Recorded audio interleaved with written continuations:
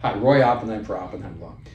Sometimes people ask me, what does interpleader mean? What is an interpleader? And the interpleader typically comes into play where someone's holding a deposit and they don't know if they're supposed to give the money back to the buyer or they're supposed to give it to the seller because the buyer defaulted.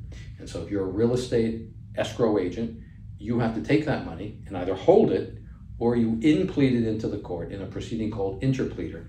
And that you say, tell the court, here, hold the money and you figure out who gets this money because I don't want to be responsible.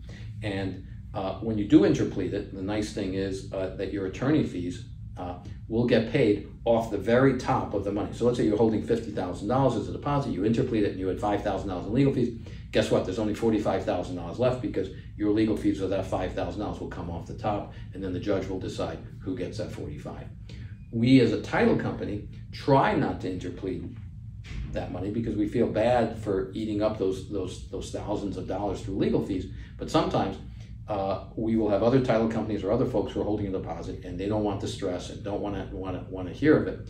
They'll basically say, could you interplead the money for us? And yes, we will then interplead it, and then our legal fees will get paid off the top of that deposit. So that's what interpleader is. Roy Oppenheim from the trenches.